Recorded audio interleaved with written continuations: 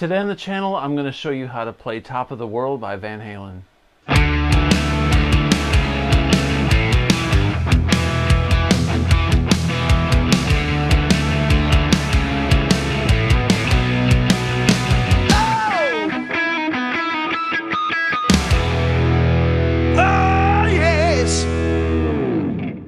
Hey everybody, welcome back to the channel. Today I'm going to show you how to play Top of the World by Van Halen.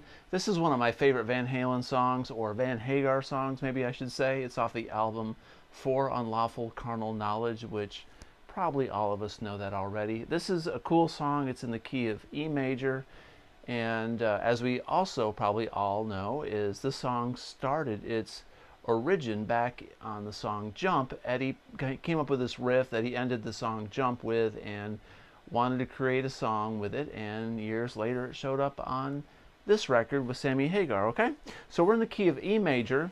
So there's our E in the song. Like I said, it's in E major, and the beginning riff sounds like this, and then I'll show it to you slowly with tablature.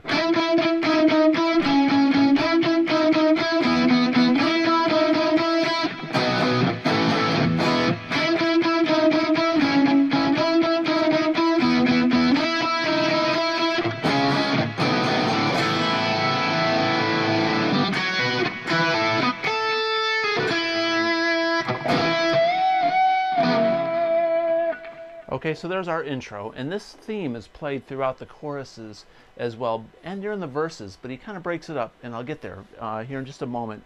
So what we're going to be doing is we're going to be playing the same note. We're going to be playing the E on the 5th fret on the B string, and we're going to be playing an open E, kind of like we're tuning our guitar. All right, that's a unison note. Those two notes are the same pitch. And what Eddie does is he basically plays around with that riff right there, and he creates a dissonance by playing this leading tone with the E and this C sharp with the E and then open B and an E. Okay, and really what that is, that's a combination of E major and a B sus4 with a resolve and an A major and an A sus2 back to E. Eddie loves sustained chords, and he loved those tonalities and the dissonance that those tonalities created. And this intro is blatantly obvious in that point. So what we're doing here is we're going E, unison, and we're palm muting. We put our palm on our pick, or our pick. We put our palm over the bridge pickup of the guitar, and we lay it on the strings, so we kind of get this palm muted sound, okay? And I'm playing this unison note.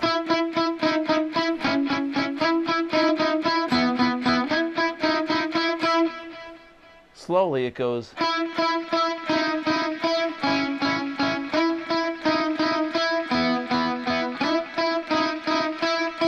If you notice, I slide into it. He doesn't just go. It sounds like AI or just too robotic, right? Eddie had a lot of feel, clearly, and he kind of starts here on the. You can start on the 4th fret. You can start on the 2nd. You just got to get that little slide in. It's very instantaneous.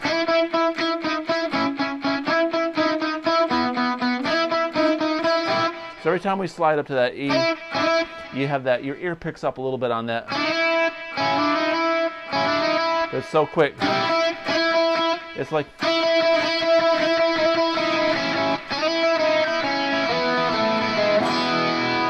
kind of reminds me of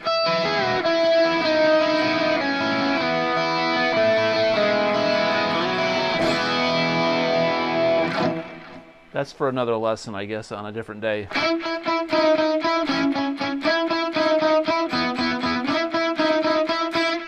There's the first part of that lick, okay? If you notice, I play.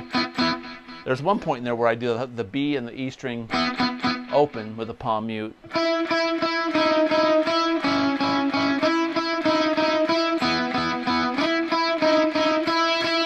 And then I'm going to go B, A, E. Just power chord B. And then an E major, the whole thing, right? and then he goes back into.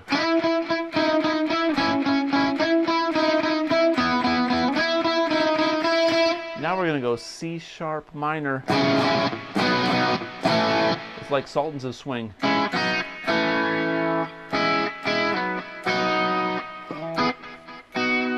But not quite. So it's C sharp minor, a big A sus2. The Ernie Ball music, man, is perfect for that. And I'm actually turning my volume down a little bit. Eddie liked to turn his volume down during like dramatic parts like this. It cleaned up the amp a little bit, so sometimes you'll turn it back just a little bit.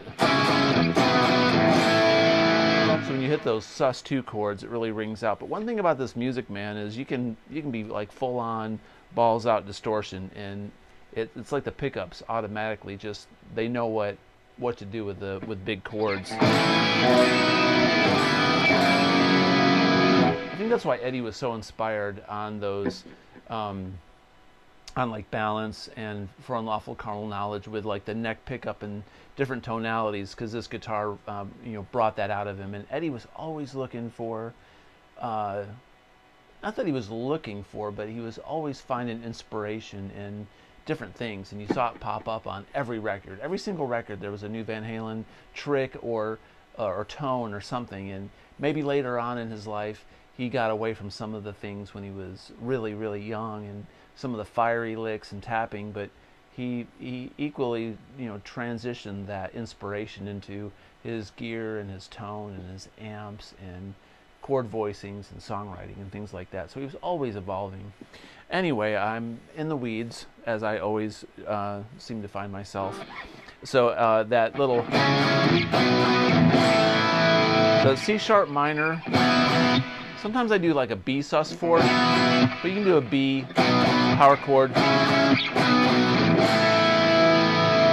But it's very important to hit that A sus2. And there's this little lick. It sounds like he's going. What I'm doing there is I'm going, this is basically a B. It's a perfect fourth, but it's a top of a B chord, and I'm going. So I'm on the 7th fret on the B and the E, but I'm going to play with my pinky on the 9th, and I'm going to be 9th and 7th, like that, but I'm going to pull off. I'm going to do the same thing down 2 frets, and then go. I'm going to pull off and ride down that E major scale. So it's 5-4 on the high E, and then 7-5 on the B. I'm just pulling off the whole thing.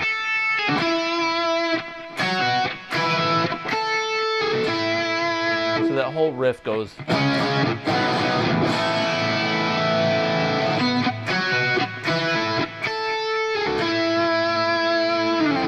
And then there's an overdub guitar, and it sounds like Eddie's got a lot of gain on his amp. And he goes to this neck pickup, and he goes. So what I did there is I hit the 5th fret on the B string, and then I'm going to tap 12 frets up right over the 17th fret on the B string, and go. I'm going to bend up a whole step. Release, bend, and release. You're going to see that theme come along in the rest of the song. There's times where you go.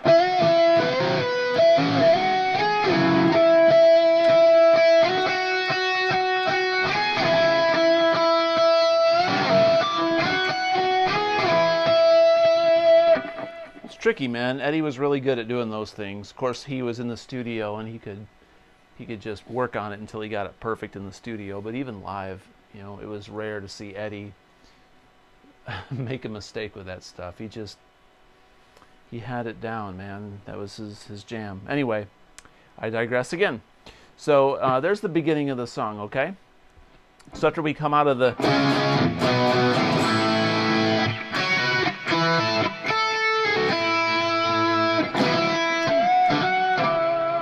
Sammy starts singing the verse, and Eddie's kind of just chunking along on the...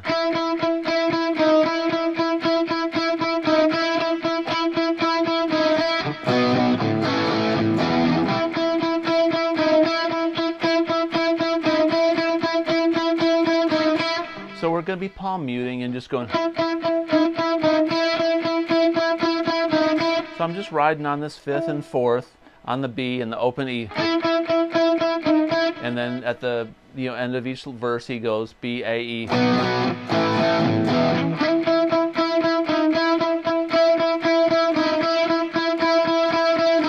And then we do. And that's where Sammy goes, hey, baby, right?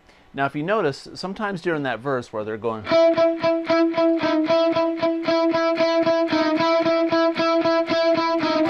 you might hear Eddie go,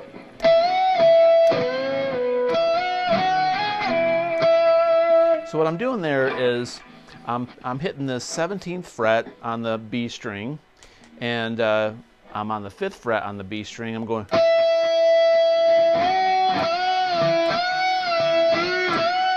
It's almost like you're bending it the minute you hit it. You go. And I'm going to be on the 4th fret on the G string, and that's going to be the 16th fret up here. So I'm going to go up to the 19th, slide up here to the 21st, and back down to the 17th.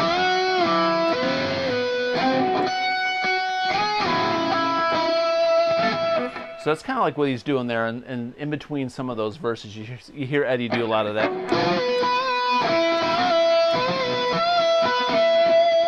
Okay, so that's one of the little tricks in the song. So that's the verse. Eddie's kind of just riding along on the. All right.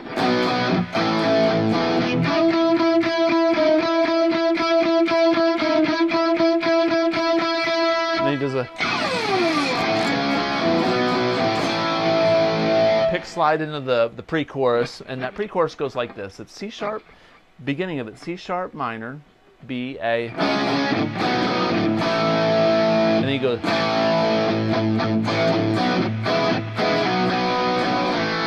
So what I did there was A, B, and then this is an E, but we're going to do an inversion of an E. We're not going to play it down here. We're going to go.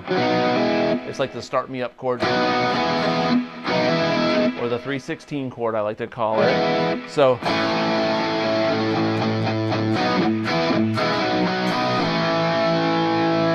okay, so after it goes, okay,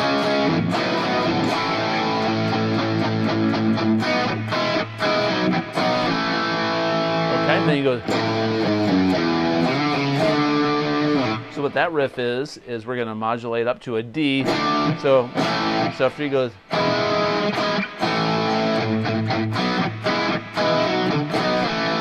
He goes. So I'm on the low E, on the A, the 5th fret. I'm going 5, 4, 2, open.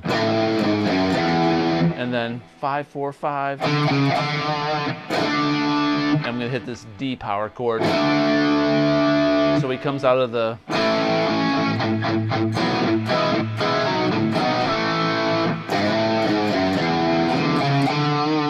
I slide into that.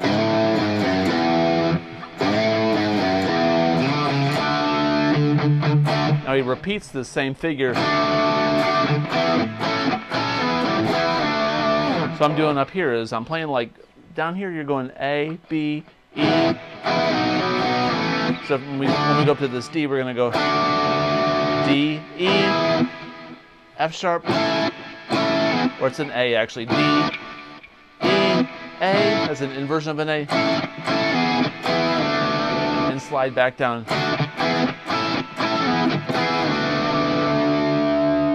All right, so from the beginning of that little pre-chorus it goes.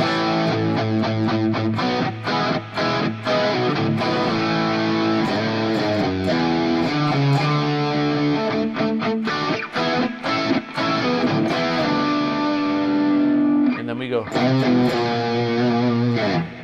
What that is, this is really weird. He goes to like this, a B flat, which is a tritone of E. Very interesting, but he goes, we're gonna go 8, 7, 6. So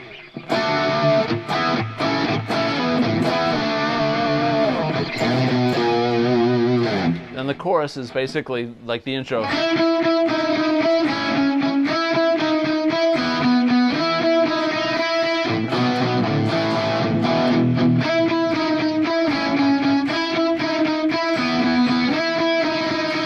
And when he comes out of the chorus, he goes B. He hits that B like 4 times. And he stabs that A. So they come out of that chorus a little bit different. Then back into that verse.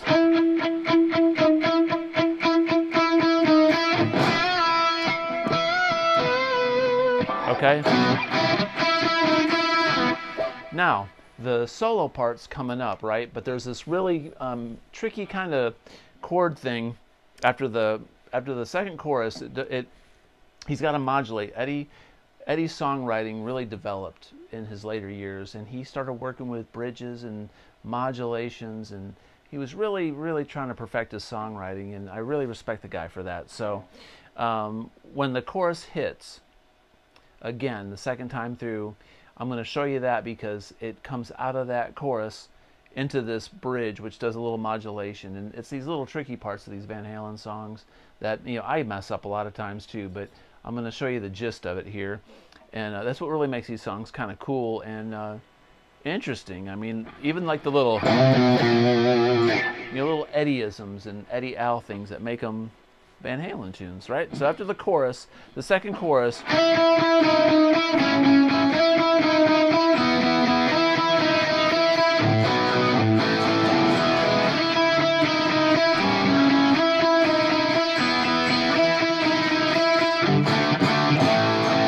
they do a D to an A, D A, which is different, right? We haven't really played this D chord really much in the song. D to A, and then he's gonna go.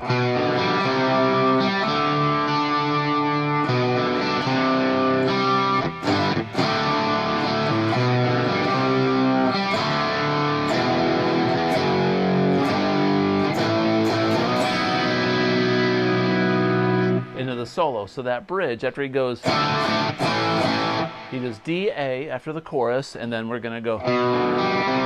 So that's a G to a C, but we're going to be playing a G inversion with a third on the bass. Up to the C9. Okay, it's like. I'm rolling back a little bit on my volume because we want that nice clean sound like that. And we're going to go to a D, which is like a D power chord. There's no major third. We're not playing Here Comes the Sun or something like that. And then we're going to do the same thing. And then G to D. So that first part of that bridge goes. Then. Now the third time through, he goes. We're going to go to a low E. So B with a third, C, D, E, F sharp, G, A, B.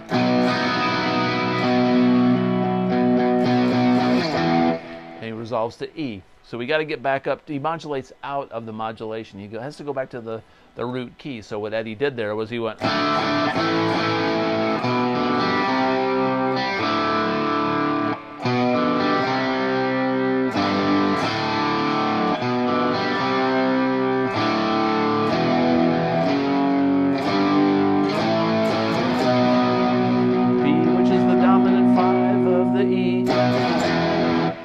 And what's interesting is the solo is kind of like an E minor. So he modulates back to E, but we're going to be in E minor. So let's take a look at that solo, okay? Now the solo, the chords to that solo, pretty much he's going to a C,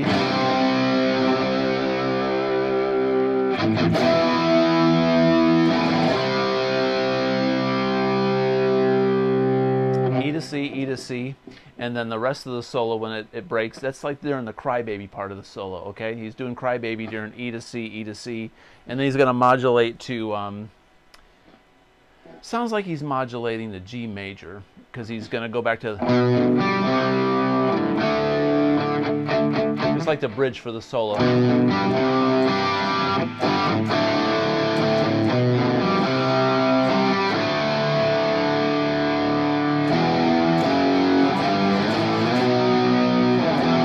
So he does that same bridge pattern in the second half of that solo, and then after that, it's the rest of the song is, you know,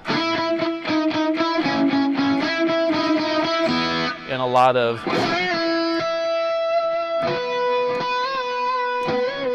stuff like that throughout the end of the solo or the song.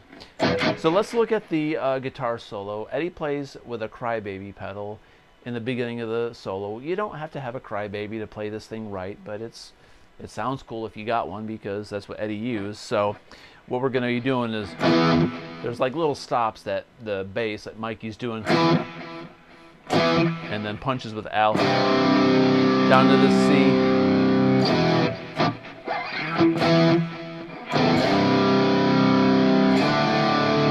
Then he goes up to a D at the very end of that solo. So you got to remember, you got to go up to that D at the very end of that C. So the solo goes like this. Enough talking, Marty. Enough talking about this. Play the damn solo. So we're going to be up here.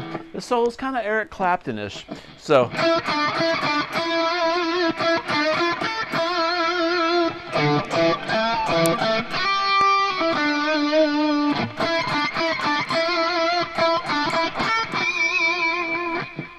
then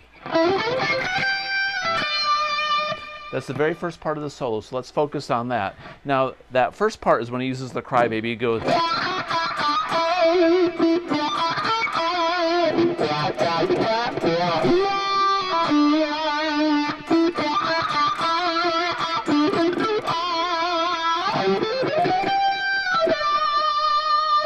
okay, so what I'm doing there is I'm in the E minor pentatonic position in the middle of the neck, okay? And the reason this is E minor, most people know E minor like, but you take those same 5 notes and play, okay? So what I'm doing there is I'm going, this is an E, which is on the G string on the 9th fret, and to me it sounds like Eddie is doing E on the 9th and then D on the 7th and then back to E on the 9th. Now one thing about Eddie's technique which really showed up on For Unlawful Carnal Knowledge, something happened between OU812 and For Unlawful Carnal Knowledge, and I think it's him using the Soldano amps, his 5150 amps, and his Ernie Ball guitars and his pickups. Eddie got really slippery and very chromatic in his soloing, and it's very, very hard to get his solos down because Eddie really played in between the notes, and his phrasing was you know, like his fingerprint. It was just, you could tell it was him, right? And it's tough to do, but what I'm doing is I'm going, so I'm hitting this E, I'm going, and I'm bending this 7th fret. I'm kind of bending it up to the E and releasing, and then back to this E here. And put in this vibrato like that. Sometimes Eddie didn't quite make the bend completely. It was close, and that was like intentional. That was like, he was always dancing between major and minor and Mixolydian and Dorian. It's like weird. And then he goes, and he's going with his pinky, I think.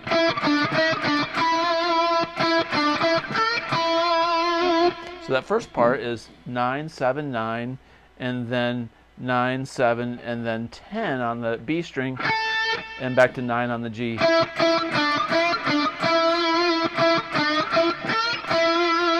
With a crybaby, it sounds like.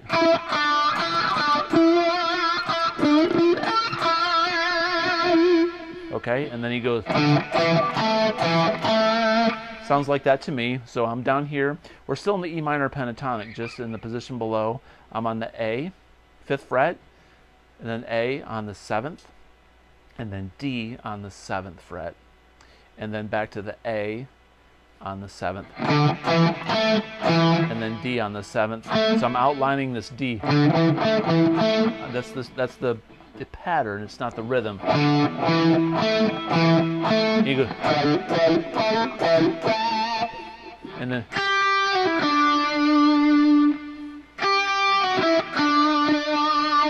So what I did there, I'm like doing a D sus4 kind of. So he's going E to D on this solo, and then the bass is hitting that C also. So we're going.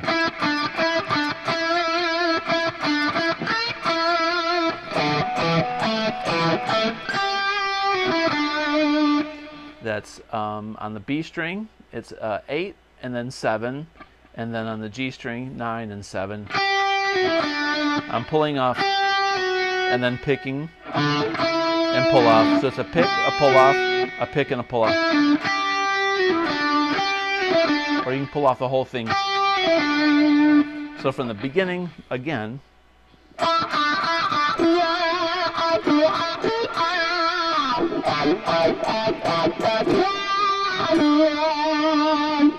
And then this riff again. Okay, and then I'm going to do this little riff. It's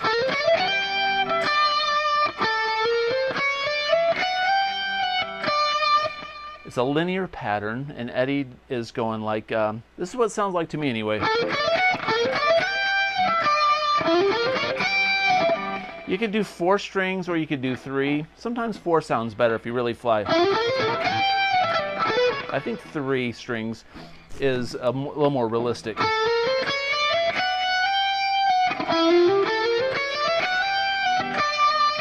I'll change my mind tomorrow.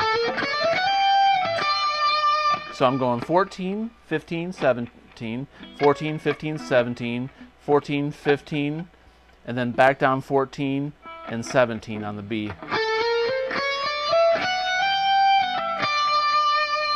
And that's where he changes key, all right?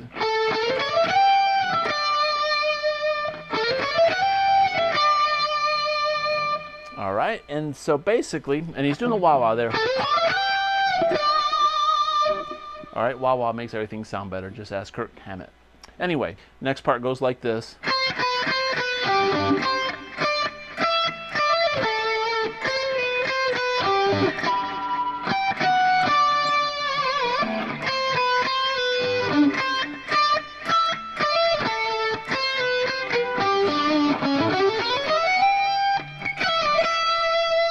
That was slow, kind of out of rhythm there.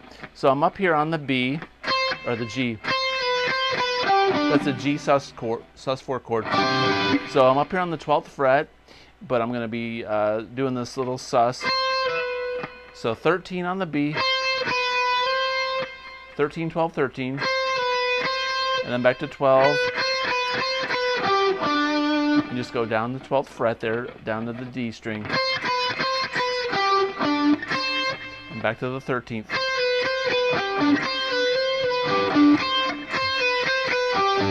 That's what that first part sounds like. Then we're going to be resolving to this D. So it's a C, D, G, D. Kind of tricky.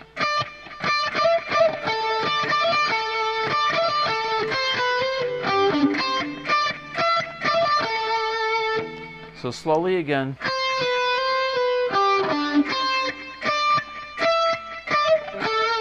That next part goes 13, 15, 17, and then trill on the 17, 15, 17, and then 14 on the G string.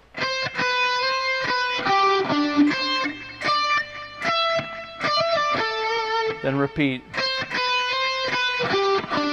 And then we're going to hit a harmonic on the B string on the 5th,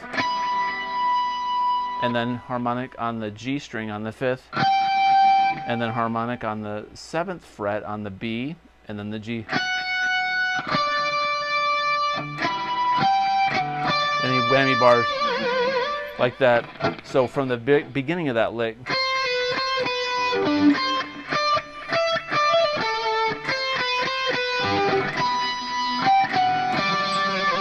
then we repeat, then repeat, and we end right there, and we go up this. So I'm going a linear pattern. It's like this one that we did earlier, but it's down here, and it's 11, 12, 14 on the D string, 11, 12, 14 G, 11, 12, 14 on the B, 11, 12, 14 on the high E. And we're going to hammer on, so it's... And then we're going to slide up to the 15th, and then go back down, 14, 12, 10. And resolve back up to this E, because we're going to be resolved back to the E major. So from the very beginning of that solo, slowly,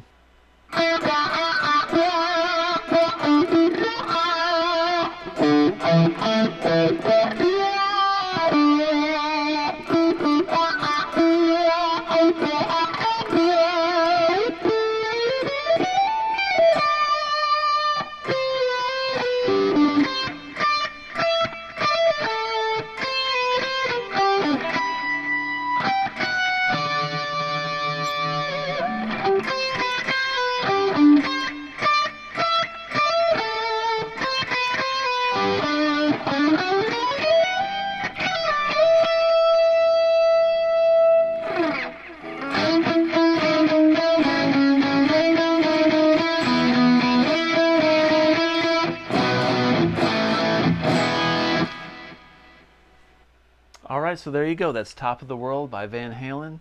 I hope this lesson was helpful and that you enjoyed it. If you did, please comment below. Please consider subscribing, and as always, have a great day. Peace out.